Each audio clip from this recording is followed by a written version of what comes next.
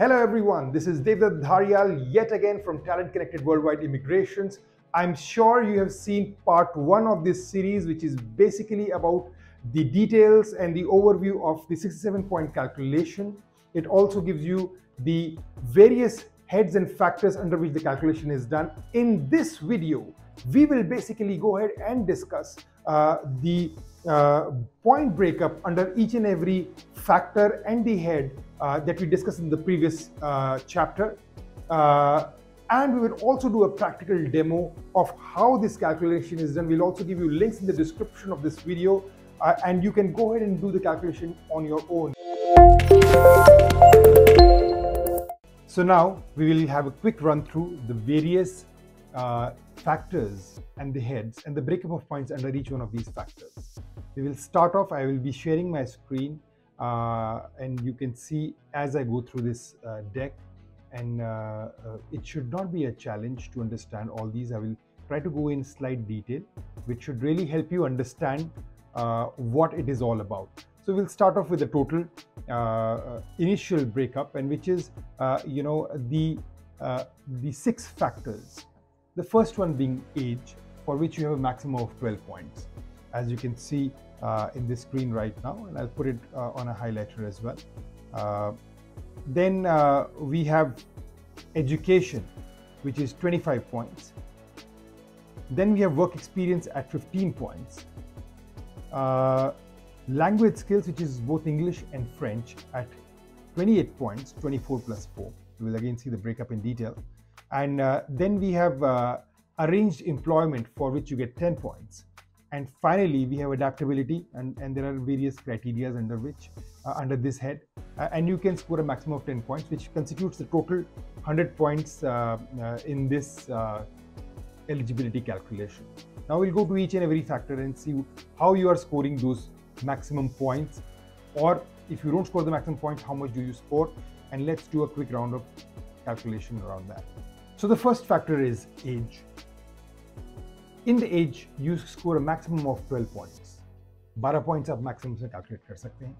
You don't get any points for less than 18 years of age, and you don't get any points for 47 years of age and above. So below 18 and above 47. So this is something which is very important to understand. The reason for this no points being given is the contribution in terms of economic life. If you have 47 years of age when you come to Canada and you will retire at 60, your contribution of economic contribution is only for 13 years or so. And basically you would be taken care of by the Canadian government for a much longer time, and you will be a liability, a bigger liability.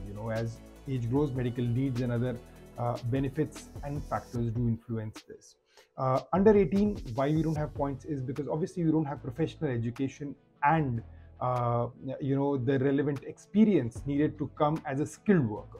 That is why. And otherwise, if you see the point grid here, you basically would see that the maximum points are for age group of 18 to 35, which is you would have completed your education, you would have gathered enough work experience and knowledge to do a skilled job in Canada. And again, if you would have been married, your spouse would also be ready to join the workforce here or be an economic contributor here in Canada.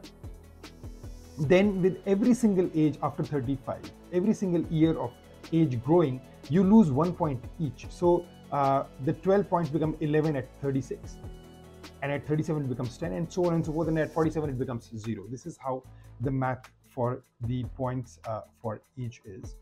Next factor is education. The maximum you score in education is 25 points. And if you see my screen right now, it basically says that you should have done either education in Canada, which will get you points, and in case you have not, then your education which is outside of Canada must be evaluated through a process called education credential assessment.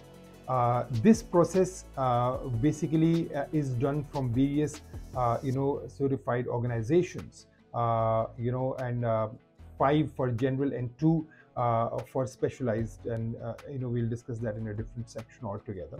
But it is very important to get this evaluation done, and on the basis of that evaluation report that comes out, you are given a score. And what is this score? Quickly in a nutshell, if we see for doctoral level. For doctoral level, you score 25 points, which is PhD, and you need a bachelor's degree or something equivalent, to score 21 points under this. And then you have, for two postgraduate degrees, you score 22 points and 23 points if you have a professional degree or a master's degree.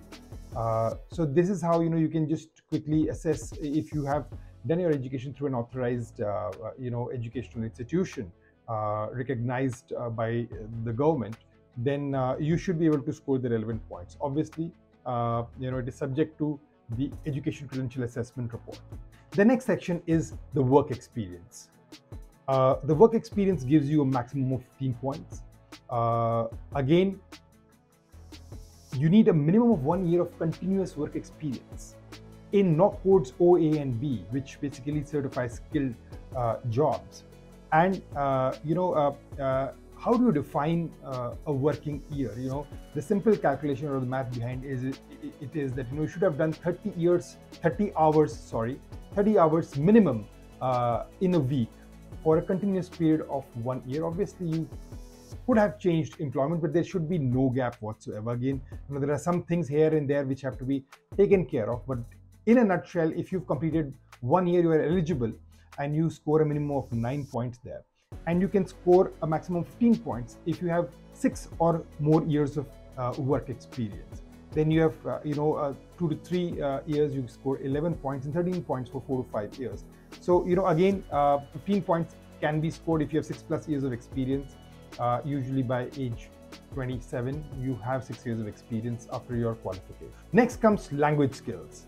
Language skills can get you 28 points. Again, how do you get points in language skills? You have to give an exam, and there are many exams. You can write IELTS, you can write CELPIC, and then you can write TEF or other for French exams. Only 2 languages can get you points. You get 24 points. If you score the top-notch CLB level, in your language ability in English. And then you can also get 4 additional points for French. Again, the minimum requirement is that you should be able to score a CLB 7, which means in IELTS it is 6 in each band: reading, writing, speaking, and listening. If you don't get that, you are not eligible. That's it. You need to score this 6 in each. It's called CLB 7. So you score 24 points maximum for the primary language, and 4 points for additional for usually French. The next section is arranged employment. Under arranged employment, you get a maximum of 10 points. Now, what are the requirements for arranged employment? Is that you need to have the job from a Canadian employer, right? It should have been received before coming to Canada, and finally, it cannot be a seasonal job. It should be a minimum of 1 year that you should have the job for. This is a very important things to be kept in mind. The NOC code has to be OA and B.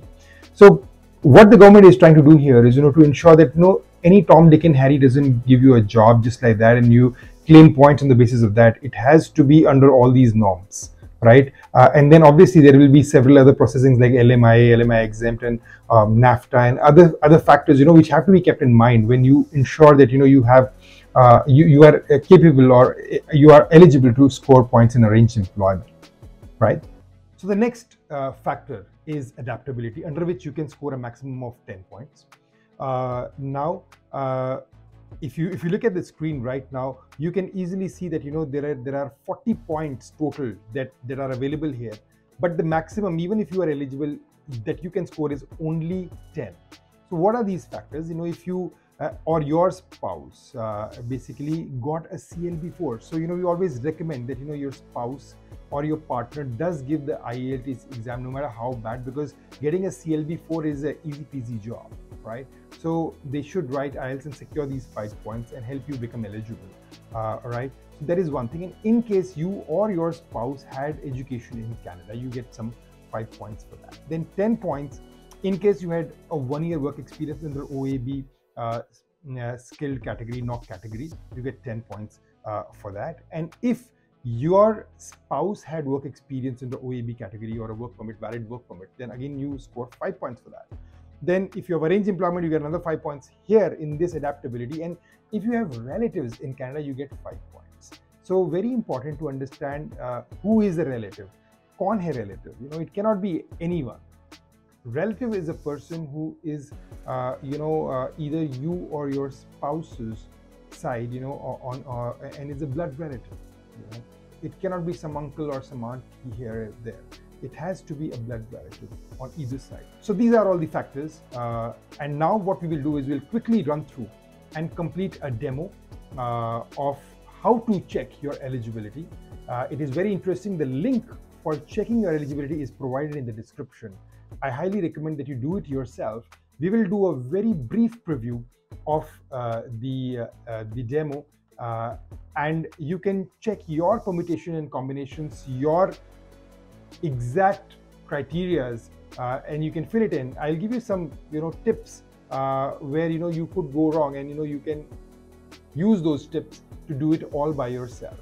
So now we'll quickly go through the link that we have provided in the description. This is a Government of Canada website, canada.ca, and you need to go to the bottom part of this page and click the button Check Eligibility.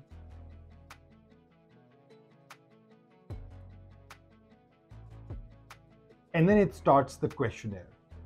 इसमें simple questions ये पूछेगा आपसे और आपको इसके answers देने हैं.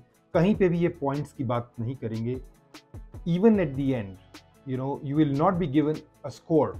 We all talk about a 67-point score, but it is only going to give you whether you are eligible or not. A simple answer in a simple straight one-line statement. So please remember that. The points are just, the grid is just for us to have an understanding, but the final calculator on the government website only tells you whether you're eligible or not.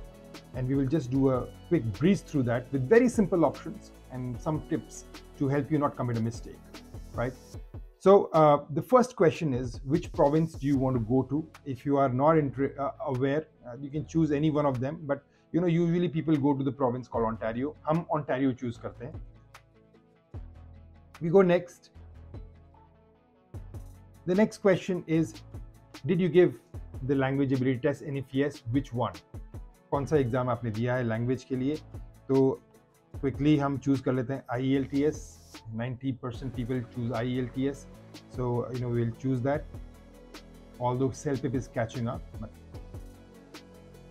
And then it says the year, because we all are aware IELTS is, or language ability scores are valid only for 2 years, so it will just try to assess whether your score is eligible or not.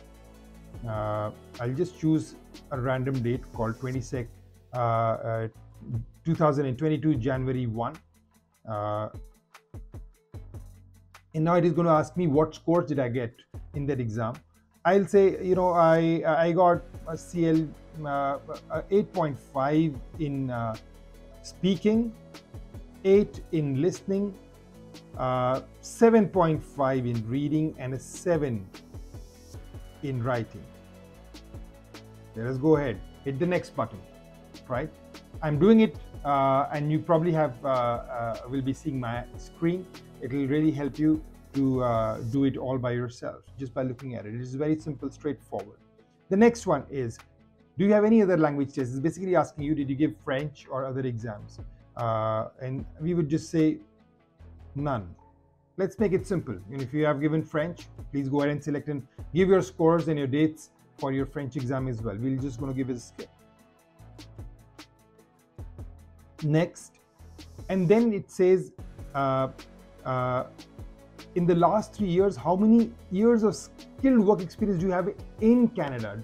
Guys, remember that many people just choose it here and put I have 5 years of experience, but do you have the experience in Canada? If you don't have experience in Canada, choose none. right? So very important, because it is going to give you points for Canadian work experience. So if you don't have, then put none. And again, it will ask you what skill level did you have the work experience in Canada in, OAB. So because we don't have any work experience, we are choosing as none. I'll choose this also as none of the above, because it does not apply to me, this next question. Go to next. Then comes how many in the last 10 years, how many years of experience do you have? And it has to be continuous, full-time, and paid. Very important. And obviously, when we are saying all this, it should be under the OAB category, right? So let's say 4 to 5 or probably 6 years and more. Let's take the maximum points here, okay? Let's have a simple going. And then there is another question added. In the last 5 years, do you have at least 2 years of work experience in one of these knockouts? These are trades. So if you have any experience, again, it is going to decide whether you're going to fit into the trades program or into the skilled program. So again, these are all trades. If the knockout starts with 72, 73, 82, 92, 632 or 633. Chefs, butchers, processing people, and maintenance supervisors and industrial people, right? Again, we would say none. We don't have. We are skilled immigrants, or we are trying for the skilled immigration program, right? Let's click next. The next question is, how much money in Canadian dollars will you bring to Canada? Now again, there is a funds requirement, which is very important to be met.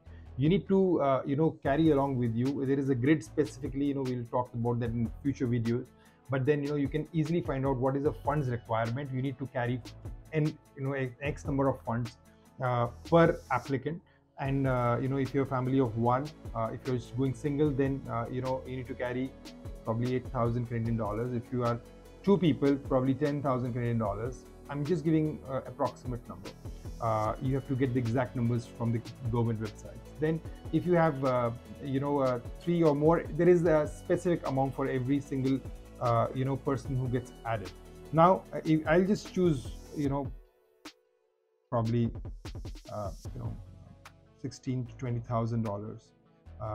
Obviously, this has to be the right figure. If you don't have that money, and if you cannot prove that this money belongs to you, then you could again face a rejection based on funds unavailability, right?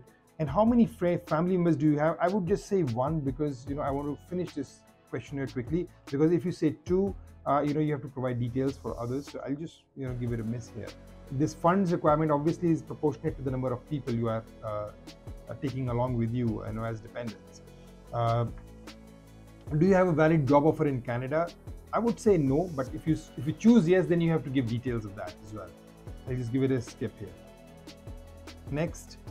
Now it is asking you for your date of birth. I would again choose 1994, month January, date 01, right? I'll just put some random date here, to again get decent points for age. So with this, you have probably 26 years of age at this point of time. You would score the maximum score for age. And then the next question is, if you did not earn a Canadian degree, diploma, or certificate, you may need to have your foreign education assessed. Obviously, it's talking about the ECA. And then it is saying, they must show that it is valid and equal to a completed Canadian credential. Now it is asking, what does it equate to? And that's what I was saying, in the previous section, that that education credential assessment process must be completed for any foreign education. And this is where the report comes out, it gives you what it is equivalent to. So I would say I'm just a very basic bachelor's degree holder, 3 years bachelor's program. I've chosen that. If something else applies to you, or doctoral degree, PhD, master's, or something, choose that, right? We'll go next. And then I think it just pushed me out. I'll just put the date once again.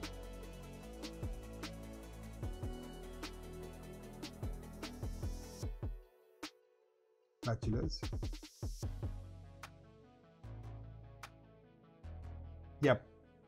So now it is asking me adaptability questions, which we saw in the adaptability thing, and it is asking me if I have full-time, education in Canada for 2 or more years, if I have at least 2 years of full-time work experience under OAB norms, and if I have a relative in Canada, and for me or my spouse, and obviously because I've chosen single, so it's not asking me for my spouse. So all in all, it is these are 3 questions. I will say none of the above. I don't have any of those. I just hit next, and it is asking me for a marital status. I'm just going to say I am never married, single. Finished. And if you see the highlighted section here, it says based on your answers you appear to be eligible for express entry, and then to apply online you will need this personal reference number. It has generated a personal reference number, which I will further use in my application for creating express entry. So this is what the 67-point calculation is all about, friends, and you can do it all by yourself. No rocket science, easy peasy process. I would say do it yourself, put in your details, and if you need any help, assistance, please get in touch with us. We will be more than happy to help you. I'm sure you liked the part 2 of this series, where we gave you a demo, a detailed demo, and gave you the factors and the point breakup under each and every factor. Please stay tuned for our last video in this series, where we will give you the differences between the eligibility calculation and the CRS calculation. We will also give you some bonus tips. So please stay tuned. Please subscribe. Thank you so much.